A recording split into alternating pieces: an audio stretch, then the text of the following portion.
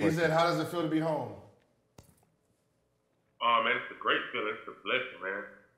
God is merciful, not taking it for granted at all. I'm super ecstatic, just enjoying the most simple things, enjoying my family, being able to watch games and in a comfortable environment, you know. Man, thankful. Hey, you're glowing, man. Shit, I ain't even go live, man. I'm supposed to be.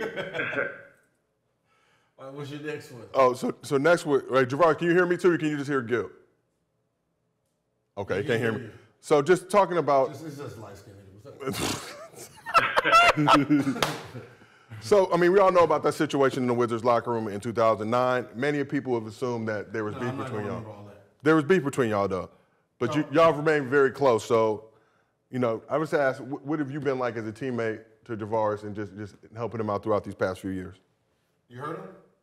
So, repeat that for me, Gil. So he was basically saying, you know, how the media thought we were like enemies in that during the locker room situation, and what was our real relationship like? Man, it's crazy to have felt this thing for such a long time and have had the media create their own narrative of the situation. You know, just not being able to speak about it. But man, you were super close. You was my partner. We used to hang out all the time. Sometimes I would go out to Gilbert's room and we would just talk. We would just kick it, talk about random stuff. Sometimes we would, you know, hit the club together. You know, this was a friend. This is somebody I really hung. And the media created a completely different narrative because of the situation. And they just took it to a whole nother level, man. Yeah, like I remember, like people really have no clue. I know. No. It was weird because like when we wasn't talking, we were just looking the paper, right? And like this nigga said this. Oh man, and it seemed like that's what was going on. That, you know, most of the things that was like getting misconstrued was the paper, not us. Yeah, I think we were both young, and I mean, the media controls the masses, man. They can manipulate a lot of people, and we were too, you know, I was younger than you, but you were still young at the time, and like you said, picking up the paper or looking at something online, and they're twisting words and making it seem like this person is saying this, and now we kind of have this like false grudge, you know what I mean? Like, man, I can't believe that, or I can't believe you did that, and it never happened. This person never said it. So it was almost like we allowed the media to like divide us. Because if people could see how close we used to be, man, and just the camaraderie, the conversations we had, the things that we shared with each other. I was just talking to my cousin Woody. I don't know if you remember him, but you know, sometimes we'll hit the club and it'll just be me, you, and him. Yeah. Like nobody else, no other teammates, just us two and my cousin, or just us two sometimes, or us two and the trainer, or us two and the masseuse, or something like that, you know? Yeah, no, it's crazy because even though, like, we were going through that situation, we were still talking, even though, like, the lawyers was like, oh, don't talk to him right now. We were still, doing our thing. Yeah, we were still communicating, man. It's messed up how it all played out, man. People could have just saw the truth, like I said, and had not twisted words and twisted stories, because, you know, negativity sells, drama sells. And so they did their job. They created chaos. And unfortunately, it ended up in a bad way for the both of us. But if they had painted the truth, I think the outcome, I think everything would have been completely different. True. So it would have been a different understanding. Yeah, true. Like the last time I seen you when we was at 360 working out. Oh yeah. Yep. We was at 360. We had a long conversation. We stood outside talking for maybe, would you say, like an hour? Yeah. About an hour. Yeah. So we had random guys walking by, like, man, I'm proud of you brothers, man. Yeah. Oh. How do we stay connected? Just over the years? Yeah. I mean, we found some type of way to keep in contact, you know, whether it was me having your number saved in my phone or even when you switch numbers out, we just knew the same people and they knew that we needed to talk. So, you know, we stayed connected. You stayed in my corner. You know, we've had our ups and downs too, though. You know, I won't sugarcoat it. But overall, we stayed connected, man. And look at us now. We here. Yeah, like usually, like if we did have a problem, it was Quran that put us back together. Like yeah, Quran put us back together. Somebody that's close to both of us. They be like, man, y'all need to talk, man. Yeah.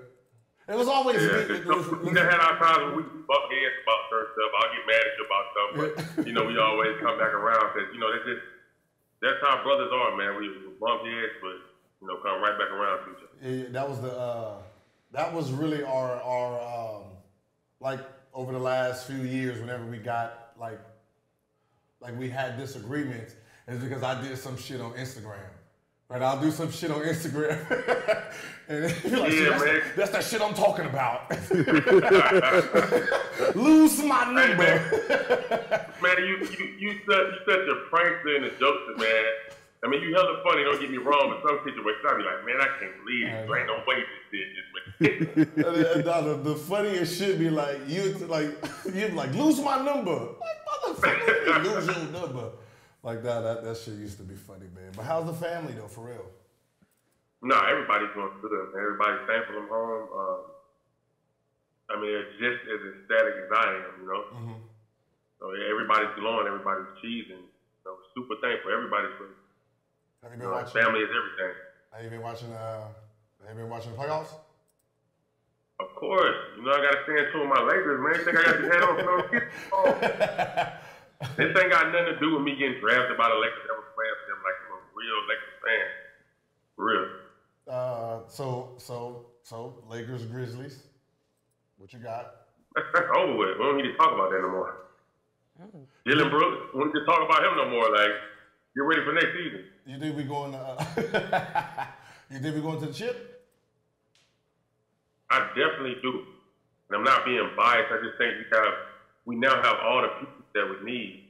At first, like, people trying to stack, big threes and big fours, which I feel like Boston created, with Ray Allen, Kevin Garnett, Paul Pierce, and he ended up being a big four because I don't think anybody except for Rajon Rondo against the talented as he is a future Hall of Famer. Mm-hmm. But, everybody kind of jumped on that bandwagon and felt like that was, you needed that to go to the championship. You needed that to win the chip.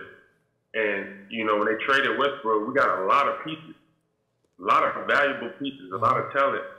So I think we got all the pieces in place to do it. Okay. Were you on the prison team? Yes, well, man, I love basketball so much, bro. Like, how could I not be? Was it like that shit on TV, though? Motherfucker just fouling? Yeah, but not when you play under the whistle. If you playing on a yard or something like that, like, yeah, they get real physical. You got people that have lost teeth. God been merciful in a lot of ways. I still got all my teeth. Thankful for that. But under the whistle, it's a lot better. People gonna miss calls just like they do for these, but it's something for the guys. We got a lot of talent in that place.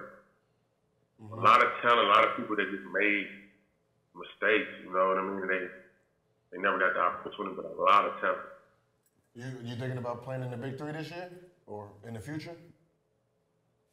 Yeah, I definitely would consider that, man. I love the game. I can still play. I can still move. So I think I end up putting the ball down. Like, if I can't move no more, it's just I'm that slow, then I put the ball down. But right now, I can still go. Okay. What would you tell your younger self? Oh, man. I don't even think we got enough time there. But leave that nigga Gil alone, boy. I would have been more humble. I was always a hard worker, but I would have been more humble and just more patient. Mm-hmm. Patience is key when you're young. I think that, you coming into the league and most guys are one and done, and you're trying to compare yourself. Mm-hmm. Like, if you were ranked top 10 in high school, and then you go to college one year and you get drafted, and you looking at a person that was probably like ranked 30th in the top 50, get more playing time than you. And you're like, man, I know I'm better than this people. And it's just the opportunities, and you start comparing yourself to other people, and like, man, like, what's going on? And sometimes you just got to be patient. Mm-hmm. You got to wait your time. You got to stay down and keep grinding. So I think that was one of my problems. Like I wanted to play like right away. And I was on the team with Kobe and Derek Fisher, Lamar Odom. Yeah. You know, like greatness, but I still wanted to play. And I would get frustrated and start down myself, losing my confidence. And, you know, that's just not good. You start losing your confidence as a pro athlete is never good. But definitely, you know, patience and humility. Yeah. And the reason I say humility is because I had a situation with Kobe. Love him to death, man. Like, but when I came in, I didn't speak to him. And I walked past him like 7 times and didn't speak to him. Now, he probably was looking at me like, who the hell is this kid? Like, not speaking to me, I'm Kobe. Mm-hmm. But it was more so like to show him that, man, I'm here to play with you. Like, I used to be a fan, but now we're on the same team. You know what I mean? I'm here to play with you. And he hit me on my chest and he was like, what's up, young fella? He spoke to me first. And that, you know, something like that can come off as arrogant. You know what I mean? I was just young. I had so much to prove. I had a chip on my shoulder. And me and Kobe used to go at it in practice. No exaggeration. Elbows, cursing. I was only 19 though. Mm-hmm. So if I could talk to my younger self, it's like, show Kobe that you got heart, but don't go too far. Like, it's still Kobe, you know? Yeah. Don't do too much. Even with me and you, like, you was a big brother to me. Like, go at Gil, talk trash to him. That's still Gil now. Like, you know what I mean? Yeah. Like, you know, since we do reflect, you know, when we get old, okay, you know, we do reflect on when, as we get older, like, if you had to, you know, tell, you know, like somebody like a John Morant or some of the young kids that's, you know, looking at hip hop in a way that's not healthy for their careers, what would you tell them? Looking at hip hop? You know, like we're really influenced by, when I say music, like when we're listening in games, when we're getting ready for games, right? We have that music that get us right? Mm-hmm. So, you know, trying to live, you know, as a basketball player, trying to, you know, live that style when it's really not us. Like, what would you tell somebody, you know, that's coming up, you know, of the hoop side and you just got to separate, because honestly, some people come up in that environment for real. Like, I was a person that grew up in that environment for real. Come up in the projects, I was raised a certain type of way. You know what I mean? So you have to have a separation from that, especially to become a professional. Mm-hmm. You know what I mean? It's hard for young guys because when everything is going good for you, it's hard to tell who's who. Mm-hmm. So everybody's jumping, everybody's a yes man. All the women are there, so you're kind of doing what you want to do, and you're also being misled at times. You got to think, these guys 19, 20, 21 years old with $100 million, $200 million. Mm-hmm. They got a lot of yes men, a lot of tag-along around them, so sometimes the influence comes from the outside. It might come from somebody in your old neighborhood, you know what I mean? But what I would tell somebody like John Morant is just to stay focused, man. You know, he's a world-class athlete, world-class talent. He's reached a level that a lot of people dream of. You know what I mean? Like, my son loves John Morant. Mm-hmm. When I tell you love him, you love John Morant and Steph Curry, love him. And my son asked me about the situation when he was like, Dad, is he in trouble? Is he bad? Like, nah, he's not a bad person. He's the person that made a mistake. Still look up to him. You've been looking up to him. Don't let anything the media put out, you know, change your mind on that. He's still a good person, a great kid. He just made a mistake. Mm-hmm. And we don't know where it came from. We don't know whether it was the influence of, you know, rap music in our culture or something he was going through or somebody in his camp. You never know. Mm-hmm. We can't get into his mind, but, you know, I really wish him the best. Like, he's going to do great things, man. I think this is something that people are going to sweep under the rug and forget about. It's something that he learned from. He'll never make that mistake again. Yeah. And I'll be glad when people get off his back, honestly. Yeah, you're right. You got one more? Oh, how did Kobe's death affect you? How did what now? Kobe's death affect you? Man, that hit me hard, man. I was actually in the hole when I found out about it. And it was a guy, like, talking out loud. Like, you know, you have people talking under the door, saying all types of crazy stuff. Sometimes people lose their mind back there in the place that I was at when I found out. And a guy was like, "Oh, we dead." And he was joking, like he said in a joking way. And I laid down like, this guy was crazy. But then when I laid down, something told me to get up. And the officer was walking by, man, and he knocked on my door. He was like, "Man, I hate to be the bearer of bad news, but your man gone." And I shared real tears, man. Like, I thought about, you know, the times we shared together. Though it was brief before I got traded. We were close, man. He was a good dude. Like, I was a rookie. He could have treated me like a rookie or treated me like I was a nobody, not speak to me. He would always, like, teach me about the game. Mm-hmm. If he was coming out the game, he'd be like, "Hey, you see how his feet planted? You see why I attacked him that way? You see why I guarded him this way?"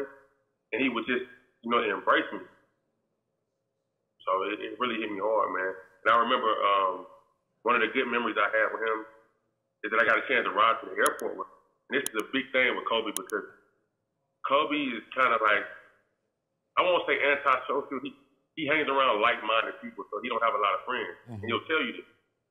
You're just not going to hop in the car with him and go anywhere or go to the airport. And I was able to ride with him to the airport. And we just had a talk about basketball, about working on my jump shot, about like if I stayed down, like it was greatness inside of me. Stuff like that I can never forget. Mm. I remember for the rest of my life. And I hate that he's gone, but his legacy lives forever. Mm-hmm, mm-hmm. All right. You got any more? I think we good, brother. Okay, everybody say bye. Tell me we appreciate it. I appreciate y'all having me. Wow, that was deep. My man.